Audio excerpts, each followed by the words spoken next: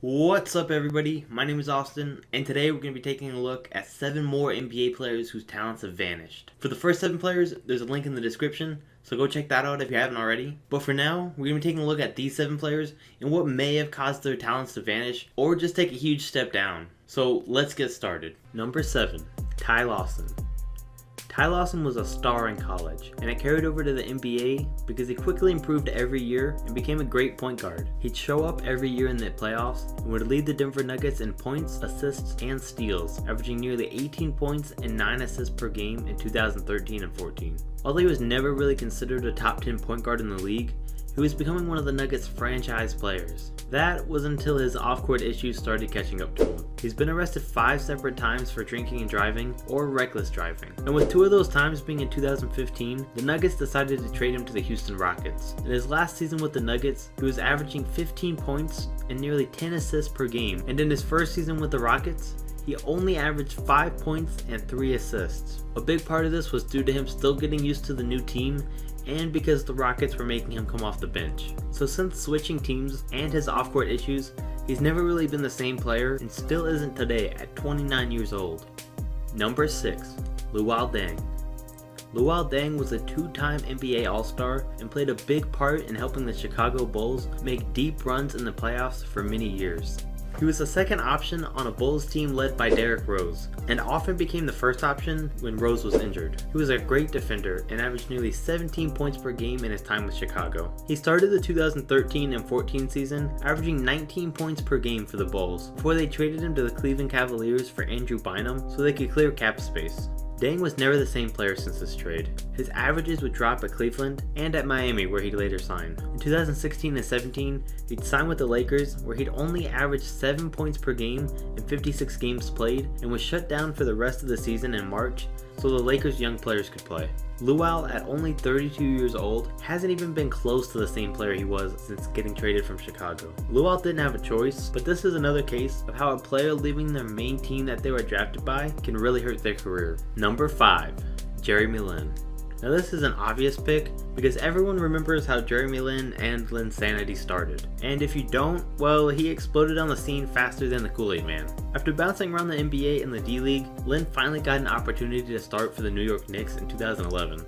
In his first 4 starts, he averaged 27 points, 8 assists, and 2 steals, then hit a game-winning 3 with 0.5 seconds left against the Raptors. Linsanity had begun, and it looked like there was no stopping Jeremy Lin. He played insanely well, getting praise from every sports station and players like LeBron James and Carmelo Anthony. Kobe Bryant said he didn't know who Lin was, so Jeremy outscored Kobe by putting up 38 points against him.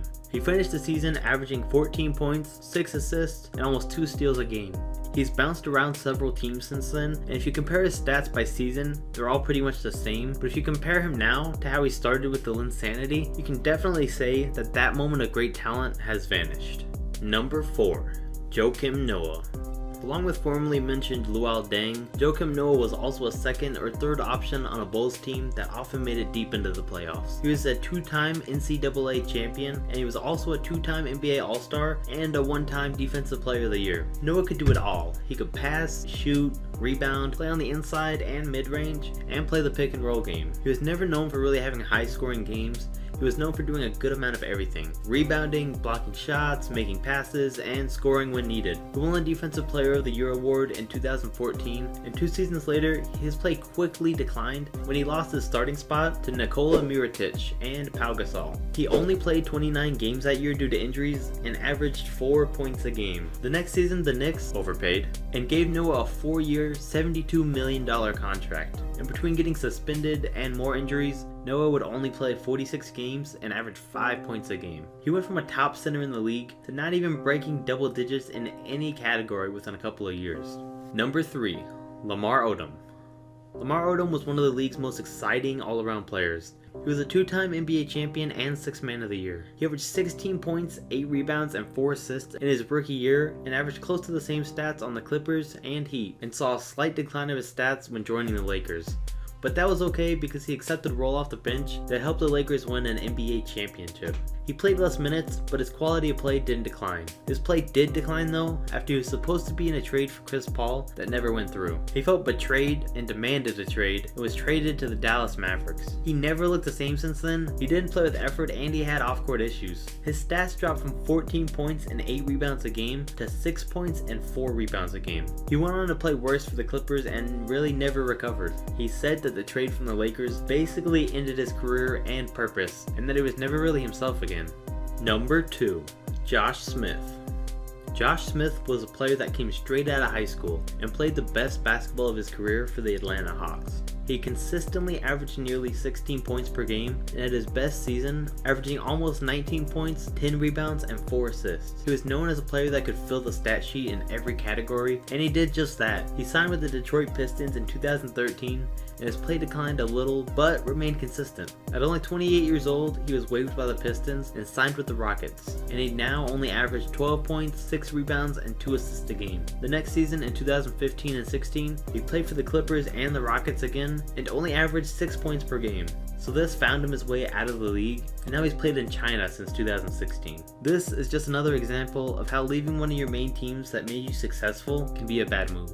Also, it shows how changing teams too often can ruin a player's rhythm, just like we saw earlier on the list and in the last video. Number 1.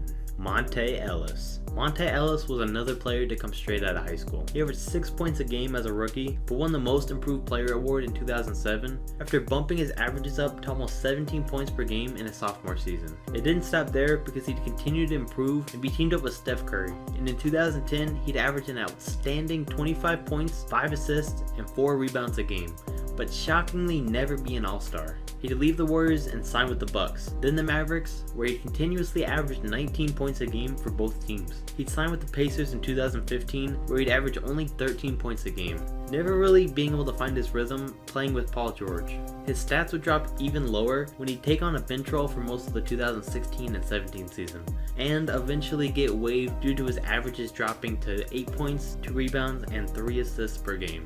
Hopefully he'll find a new team in the league soon to get his career back on track, because he's only 31 years old. And this has been 7 more NBA players whose talents have vanished. Now, I didn't necessarily forget any players because there was the first one of these videos, this one's the second, and there'll be future videos of players whose talents have vanished. So definitely comment on what you thought about these 7 players, and comment who you think you'll be seeing in the next video, or any suggestions that you might have. Thanks for watching. Subscribe.